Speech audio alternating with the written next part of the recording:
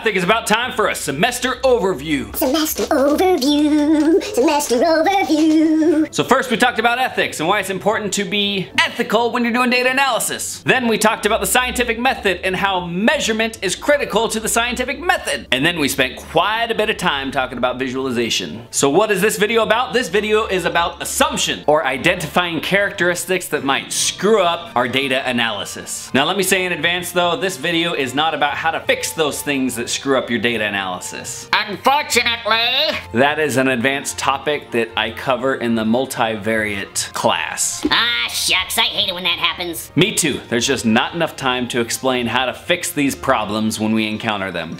So with that, residuals. What's a residual? Great question. Glad you asked.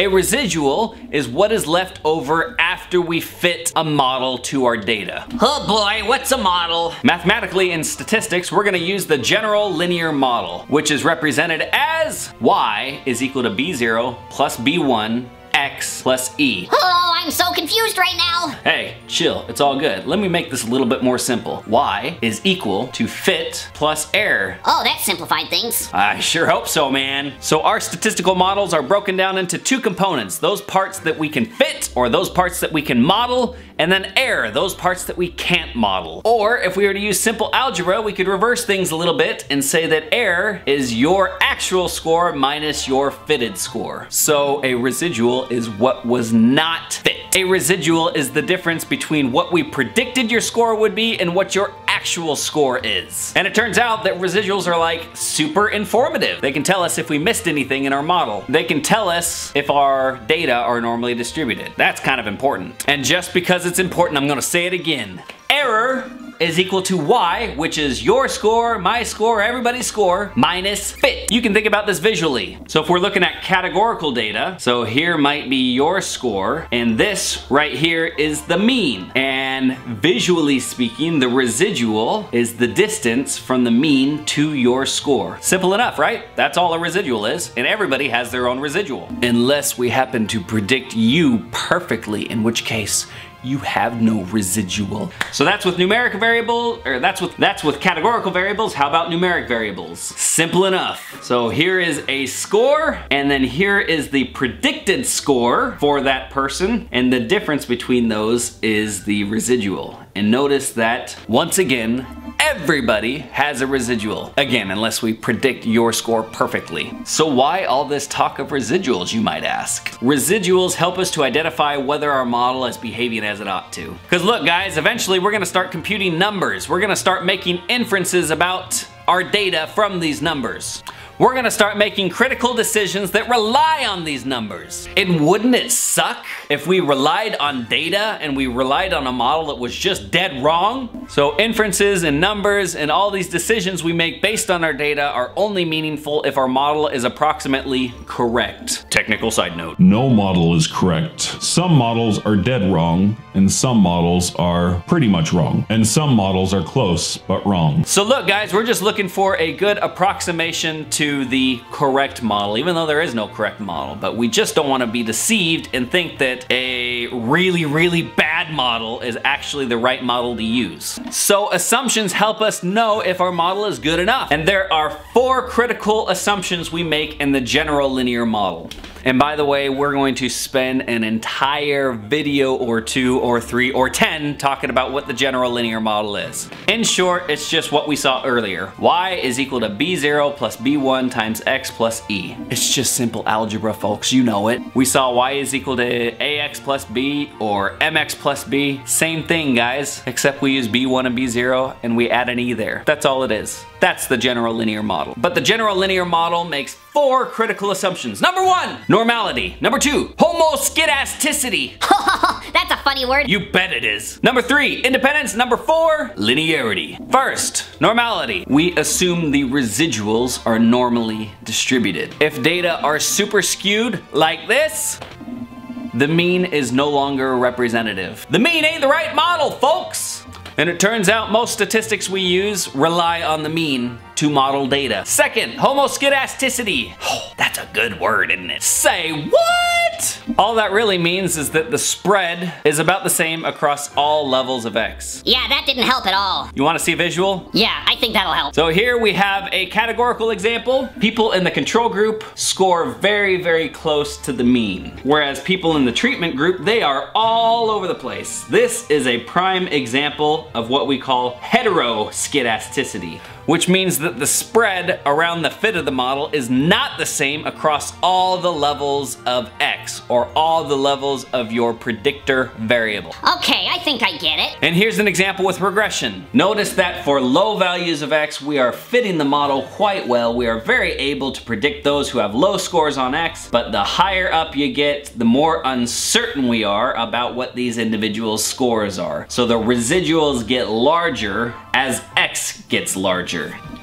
And why is this a problem, you ask? That means there's something going on here that you have missed. Why is the treatment group all over the place while the control group isn't? You have missed something there in your model, and you need additional information in order to capture that. So again, it just means you've got the wrong model, or at least an incomplete model. And by the way, this will make a little bit more sense when we start talking about what a variance is, what a standard deviation is, but you can think of it as uncertainty. So once again, homoskedasticity means we are equally certain across all the levels of X, whereas heteroskedasticity means we are more uncertain with certain values of X. Assumption number 3, independence. What the fuck? I know, it's crazy, but hold up, just 1 minute. Independence simply means that one person's score will not influence another person's score, or that different people's scores will not be related. Generally, this is gonna happen. Whatever Bob answers in Illinois isn't gonna influence what I do here in New Jersey. But it ain't always that easy. For example, if you measure me twice, on day 1 and day 2, my scores are no longer independent, because what I said yesterday is going to be correlated, or related, or predictive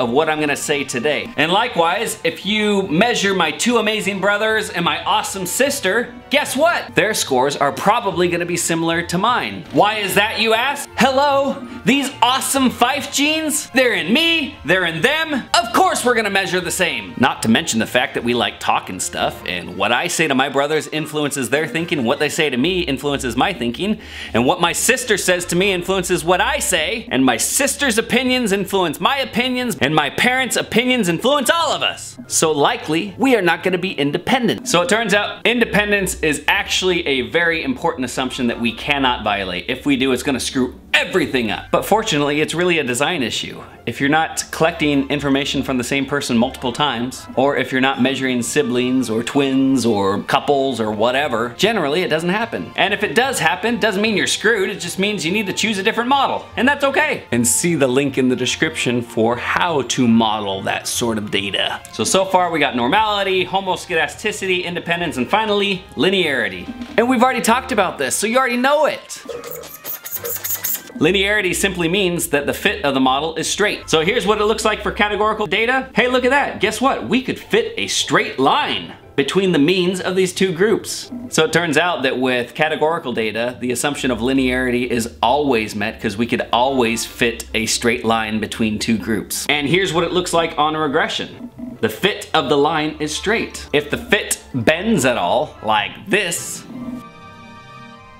then we have violated the assumption of linearity. And again, like I said, assumptions are to make sure that we have not missed anything in our model. And so if you fit a straight line, and if the data are curved, that just means you missed the curve. It's okay. You just have to fit a different model, dude. Okay, so likely you might be confused right now. Okay, we were just talking about residuals, and now we're talking about assumptions. What the f? It turns out the assumptions are about the residuals of the model, not about the variables themselves. Because again, the residuals tell us what we haven't fit. And if there's something important we haven't fit, then we need to fit it to make sure our model is correct enough. Or in other words, if your outcome variable is totally skewed like this, it may actually be okay. It may be that when you fit the model, the residuals become normal. So here's an example.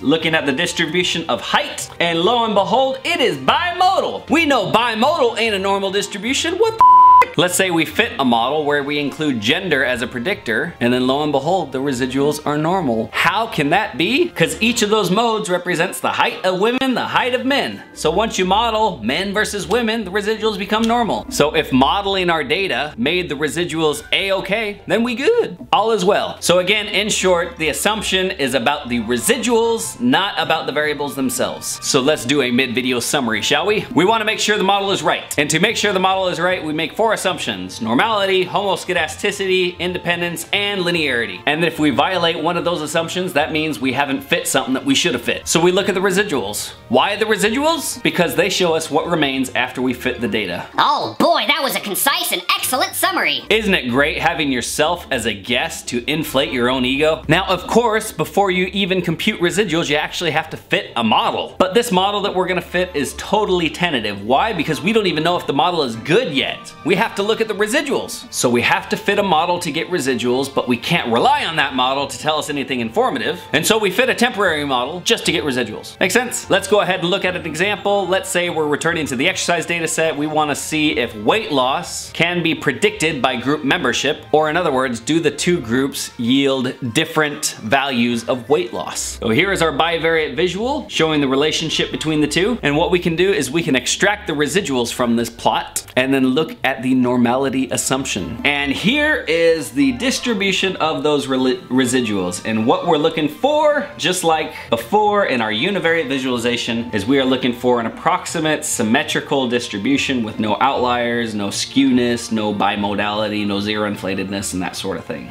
And if it's approximately symmetric and bell-shaped and that sort of thing, you're okay. If there's severe deviations, you're probably not okay. How do I know if it's enough to be a problem? That's an excellent question. I think sometimes that comes through experience, but even for those who are experienced, even then, what that generally means is you do a sensitivity analysis, which we'll talk about in the multivariate class. Normality. What about linearity? The best tool we have to assess the linearity assumption is a residual dependence plot. Now, of course, we can look at the scatter plot and look for kind of a bendiness in the data, and that's helpful. But a residual dependence plot is actually a little bit better. Why? Because in order to identify departures from a straight line, you have to kind of bend your head and look for a departure from a straight line. Well, what a residual dependence plot does for you is it just flattens that line. Care to see a visual? So here is just an animation of what a residual dependence plot is doing. It is taking the relationship between X and Y and just rotating that line so that it is flat. And what that does for you is it allows you to see whether any pattern remains in the data.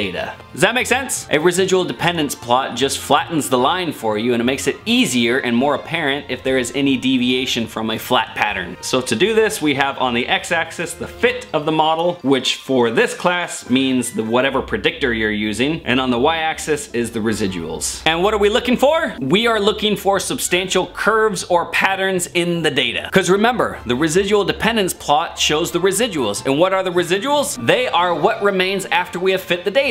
So after we fit the data, there shouldn't be anything left. You remember with a scatter plot, we are actually looking for an elliptical trend. We want to be able to have a line that is not flat. Well, with a residual dependence plot, we actually want the opposite. We want a flat line. Homoskedasticity! Remember that this means that the spread across the values of X, or our certainty about how accurate we are, should be consistent across all levels of X. The tool of choice to assess this is called an SL plot. S for spread, L for location. So here's an example of an SL plot. On the x-axis, we have the fit of the model. On the y-axis, we have the absolute value of the residuals. Why? Because at this point, we don't really care about the direction of the residuals. We just want to know how big the residuals are. And we want to know whether we are more uncertain at particular points of X than at others. So if we plot the absolute value of the residuals, it just tells us how uncertain we are regardless of whether it's positive or negative. If we become more uncertain at particular values of X, then we've got problems. What are we looking for? We are looking for flat lines. So if you look at this example, notice that if we were to fit a line between